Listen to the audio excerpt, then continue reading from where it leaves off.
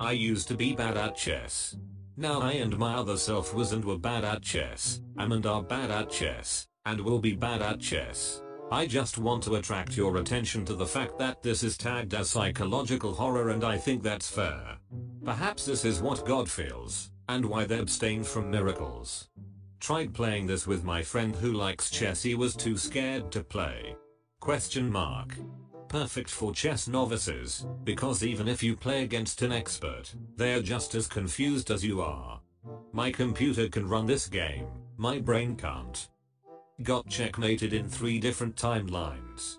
10 out of 10. I can now checkmate you in the past, in the present, and in parallel universes all at once, and neither of us will understand why. It's embarrassing enough being checkmated by an easy bot in regular chess. I don't need it to happen in 16 separate timelines to get how bad I am. I messed up in one timeline and my wife no longer exists. It's just a gimmick, says a friend of mine who plays chess on a competitive level. Sounds like someone doesn't want to get humiliated for not understanding the basic concepts of time travel and multiverse travel. A terrible tool for teaching someone how to play chess. Checkmate. When? Yesterday, 3:15 p.m.